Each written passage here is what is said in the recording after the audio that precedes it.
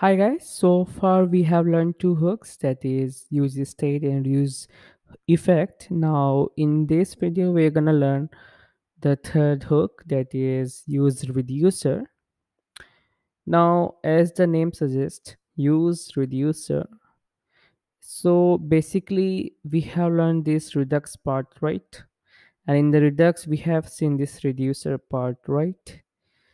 And we're gonna see the same thing happening in this use reducer that is given by the React.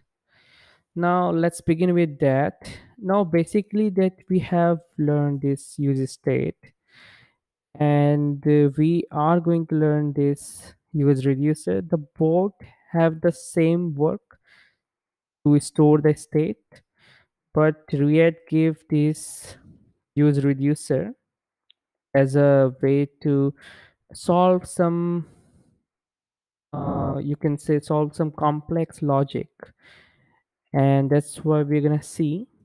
But you can use both if you want to. Okay, so let's begin with one practice example. We're gonna create this advanced counter, right? We have created this counter in our use state, and in here I'm just gonna create a advanced counter.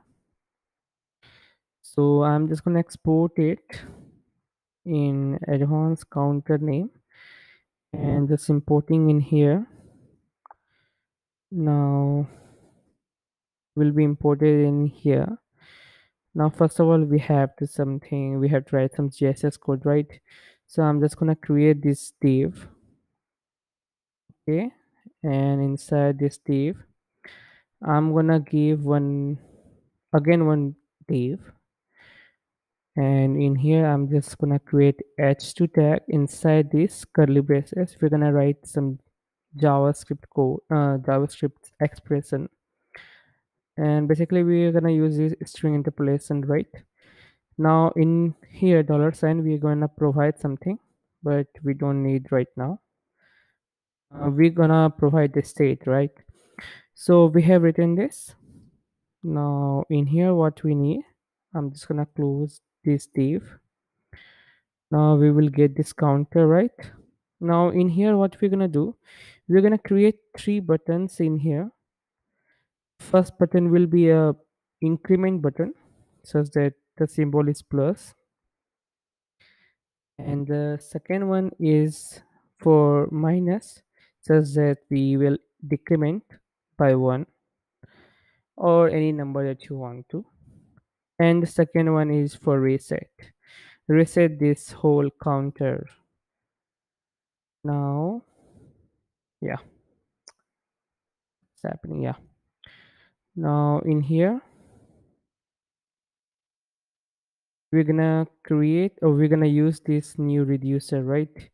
Now the new reducer that I have said, sorry, new hook that is use reducer. So it's basically the same thing that we have seen, a const, and it should have a state, and second one is a action, or action that we're gonna dispatch. And in here I'm gonna use this user reducer. Inside this we're gonna provide a reducer function that we're gonna define outside of our advanced counter, and second one is initial argument that you're gonna pass. So right now the initial argument you can give, it is count 1 is to 0, right? So just provide the init. Now we haven't defined this reducer, right? So let's see what this reducer means, right? We have seen our reducer in our Redux. The same thing we're gonna provide in here. So what we need a reducer. It's a function. First argument is a state. Okay. Now in here we have seen in our Redux that we have to provide a default value, but actually we have sent this init. You're right, init state inside it. And the second one is action, right? The action that we're gonna provide. Actually, we haven't seen what this action is. So let's see after this. Now in here the same thing that we have done. Now in here you can use action, the same code that you have right in your Redux code, right? Action.type. Now it's checking for cases like increment one. If it is, we're gonna dispatch, then what it's gonna do, it's gonna increase by one, right? So we're gonna write this return statement and state and count one is two, state dot count one plus one. Now there is one default value, right? Now what happens at default value, we can give return state because we have a default value this in it. Now in here what we have to do once again, that we have to provide another case, that is sorry, decrement one.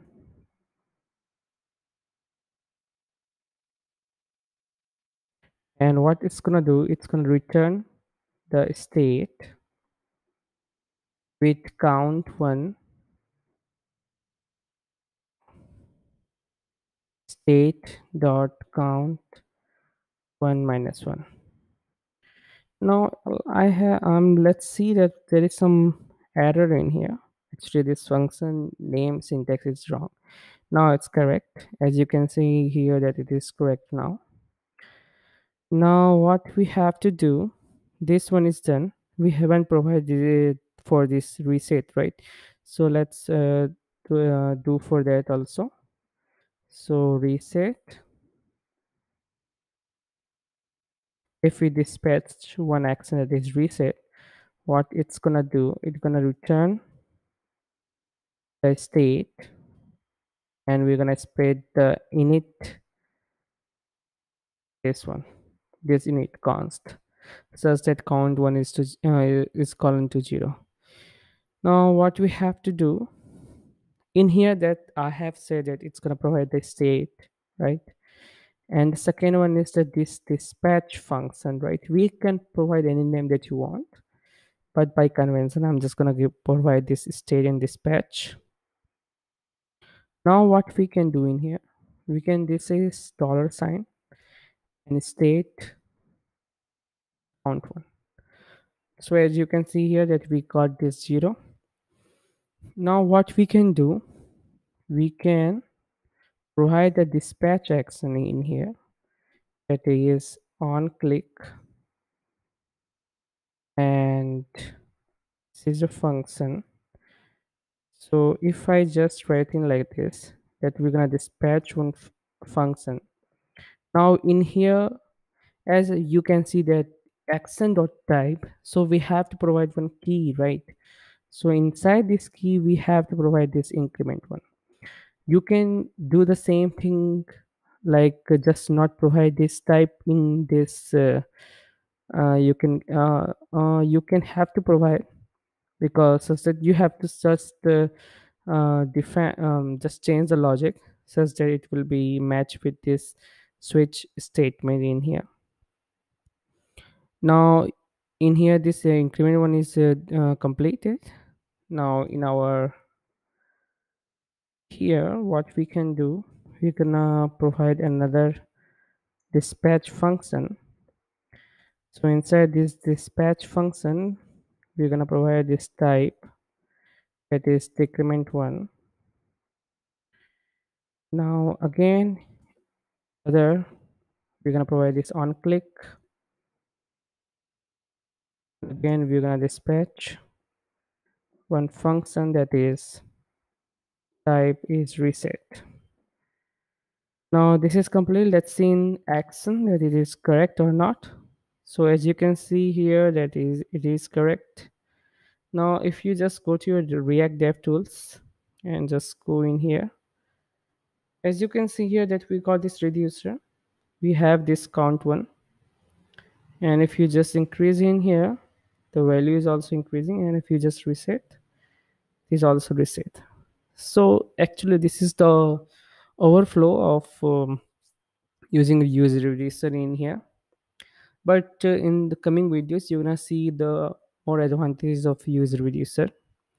So you can create many dispatch functions or action type, or you can also just provide the payload from here also. You can provide some payload that you want to use in here. There, like if you just provide the payload to 5, okay, if you just provide the payload to 5, what we can do next is just provide this count 1 to action.payload.